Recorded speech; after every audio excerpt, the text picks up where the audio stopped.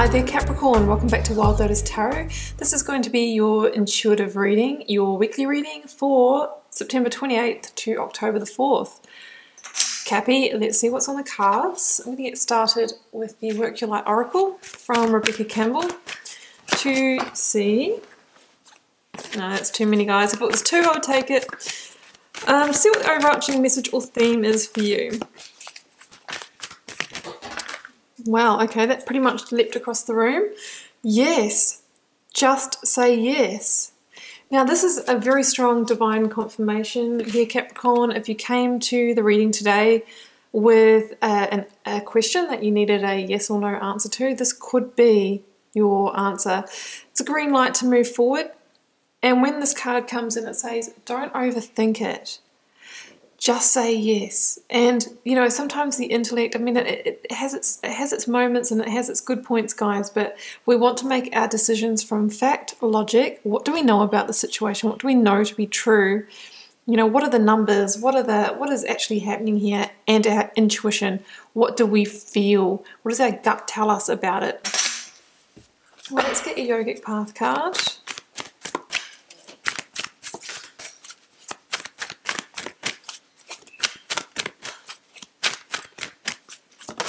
There we go. Dharma. Wow, okay, Dharma, you know, that's the energy of it's your life purpose, guys. So this question, this yes might be, you know, you might be wanting to move into a different career. You might want to be moving into your life purpose. Maybe you've got a side project that you've been working on or something that you've wanted to start, a creation that you've wanted to bring through. And Dharma is really saying that, yes, it is time for you to move, Capricorn, towards your life's purpose here. Look, it's got the same kind of pyramid here. It's almost like a very directional kind of energy here.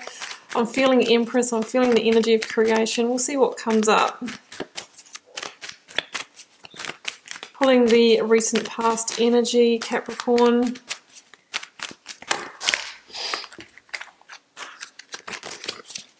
Energies leaving, completing, or transitioning in your life.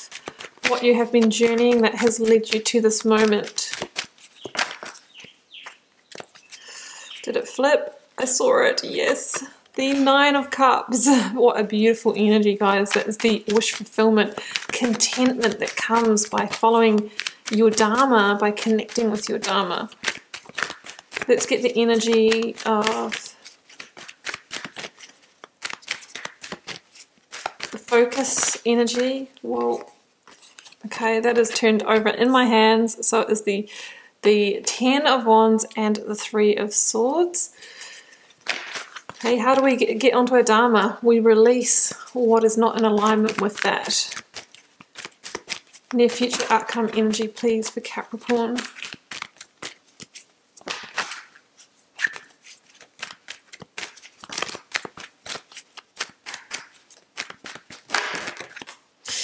And there goes the exploration of the new opportunity. Guess what I have at the bottom of the deck, guys? The Ten of Cups. Now, tell me that you don't want the Ten of Cups. We've got the 9 and the 10 here, guys. Let's clarify. Emperor. Energy of Aries clarifies the 9 of Cups. Clarifying the Three of Pentacles, I was expecting to see that, and the Seven of Swords. Clarifying the Page of Wands now, Capricorn.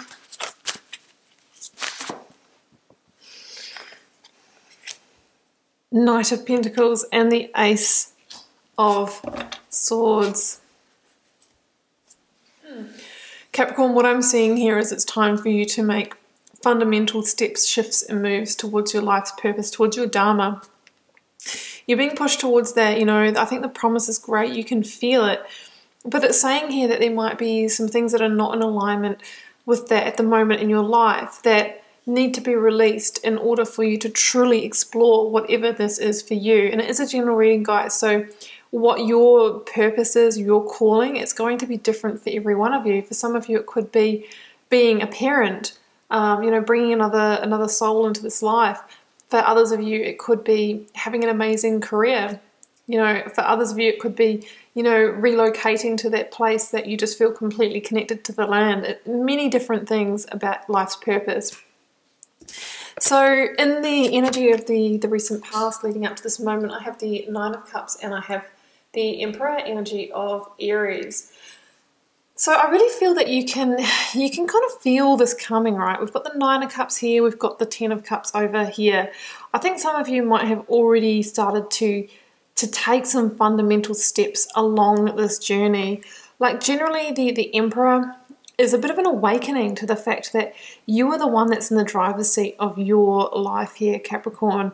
You know, you are the one that can shape your world to lay that foundation towards your life's purpose. You know, and I kind of feel that maybe you have been already doing that. You know, the Emperor is an energy of really having that, you know, that fixed gaze, that eyes on the prize of what you want to go after, and putting the practical steps in place to go about and get it. You know, we've got the Knight of Pentacles in this reading. It's about the efficient steps. It's about building the foundation to take, you know, to build the house on. If we do that in a solid way, then we don't build a tower, right? We build a castle. Excuse me. And here we have the Nine of Cups. It says, I feel like you are already experiencing a certain level of content. Sorry, Capricorn. A certain level of content or satisfaction from the steps that you have already taken. And that has probably fueled your fire, because now you can feel that Ten of Cups. It's closer than you thought. You can feel that your successes are bringing you towards what you desire. The universe is saying, yes, you're on the right path. Yes, keep going. Yes, what you're feeling is real. Yes, you are moving closer towards it. However, this week is a unique opportunity to remove some kind of block along the way, a roadblock. There's a hurdle to go over that is going to lead you to this Ten of Cups. So look at the cards here, guys. We've got 2 3s, 3 3. You know, that is the number of, you know, creation. You know, it is the number of saying that ascended masters are with you, are guiding you this week. So we've got the Three of Pentacles, we've got the Three of Swords, we've got the Seven of Swords and the Ten of Wands. So, you know, potentially with that Seven of Swords, there could have been some deceptions or hurts in the past, or maybe you've been recently journeying them. This can be the energy of, what's the intellect? It's the swords. Maybe somebody undermined you, manipulated you in some way. It can be your own self-limiting beliefs, you know, your own kind of sense of self-lack that could be taking from you, taking away from this opportunity. So it's really important that we clear that energy, because that's going to put us in a sense of limitation or playing smaller than we truly are. I'm feeling like it does involve somebody else though, just with the Three of Swords here. I mean, the Three of Swords here, you know, is an energy of hurt, of sorrow or disappointment, heartbreak, that kind of thing. So it really says that this week there is some healing that needs to be done, and it could be from the past or it could be from now. But healing this wound or this old wound is fundamental to getting to the next stage. You know, sometimes we're going along, we're creating, we're moving closer to purpose, and all of a sudden something from the past comes up or something from the subconscious comes up and we stagnate. And we have to deal with it. We have to kind of unblock that sink. I always see that visual. It's like when we remove that block, you know, the energy or the water can flow again. So that's what I'm feeling here. I mean, with double threes, it could have been some kind of third-party energy in love or even in business career, a meddler. There could be a meddler on the path here that needs to be communicated with in a clear way. So that's what I'm seeing here. There's a hurt. There's something to be released, because the Ten of Wands is a completion, and it is releasing something that has been stressful for you, that has been a point of tension, a weight on your shoulders. It can be burnout as well, like some of you might be kind of burnt out in this process. And you'll see that, you know, the person that carries 10 wands, they can't see where they're going anymore. So there's a sense here that we could get lost in maybe lost in the creative process, lost in your own process. When we release and deal with whatever this hurt is, you know, you're going to be able to open up that vision again and see all these different pathways and opportunities to get to the Ten of Cups, not just the one that you're on that could becoming, burdensome. The Three of Pentacles says, use your network, is there other people to help you along the way here? It is an energy of rebuilding again after releasing the pains or dealing with the hurts head on. It's also an energy of, learning and being that apprentice of life. It's saying that there is a key lesson here that we might be learning that's fundamental to the new direction. And it's through, taking those learnings and lessons from the hurts of the past or of the present that makes us twice as strong to move forward into the next part of this journey. So that's what I'm seeing there, Capricorn. There's some kind of hurdle there to get over that's going to unblock things for you. Because in the near future outcome, we've got the Page of Wands, the Knight of Crystals, and the Ace of Swords. So here you are, things are moving again. The Ace of Swords is a new beginning, yes. It can be a new beginning that comes after a truth is exposed. So with that Seven of Swords, there could have been somebody that is kind of doing something behind the scenes that's not in your best interest, and that could be exposed here. There could be a truthful communication that goes down. This is like all about being honest, authentic, communicating, being straightforward, holding boundaries. But it's also a card of victory. It really says that you're going to have victory, Capricorn, over this Ten of Wands. And it's that propels you forward, that gives you the next part of your strategy. It's like the new battle plan here with the Ace of Swords. And then there you go, out there, discovering, learning, planting those seeds for the future again. Like the Knight of Pentacles is about, taking the practical, efficient, methodical steps to, in the Rider version of this card, we see a knight and he's working the land to take the seed. And, it's quite a process, but he knows if he does that properly, if he lays the foundation like the Emperor would, then those seeds in the next season, which, hey, isn't really that far away when you think about it, are going to flourish and give him or her the result, the Ten of Cups that they desire. So this is about what steps do we need to take? Well, we've released the Ten of Wands, we've addressed the heartbreak, we've done the healing. Now we can plant the seeds that are going to grow and flourish.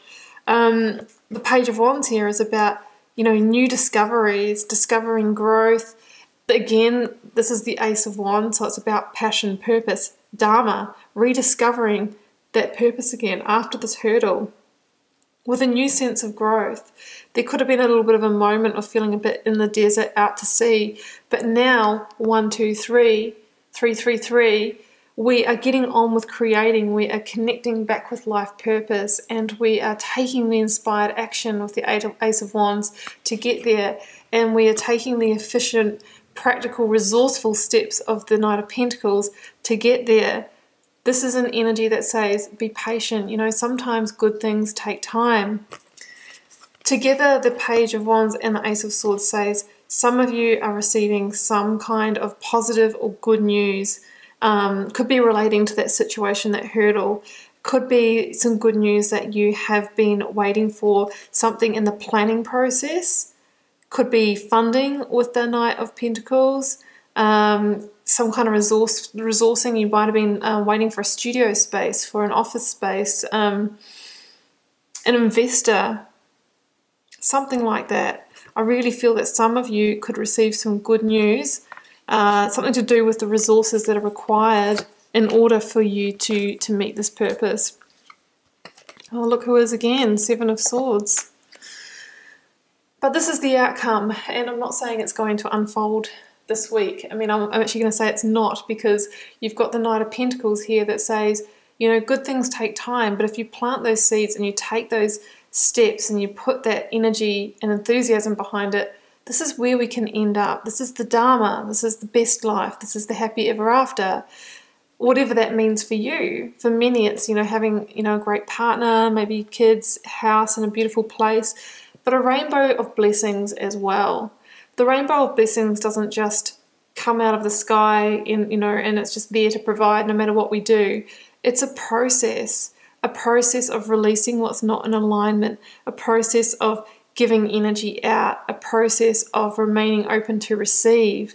It is an energy exchange. But if we keep working that process, then, you know, we are provided for by the universe, and we can use that energy, we can use those resources to achieve our life's purpose, our Dharma. Okay, Capricorn, I'm going to leave it there. I do hope you enjoyed this reading. Keep in mind it's a general reading for the collective, so it won't be for everybody this week. If you're called to share, please do leave me a comment. I read each and every one, and I do try to respond to as many as I can. Helps me get to know you guys and connect with your energies, and I will see you back here next week for another message.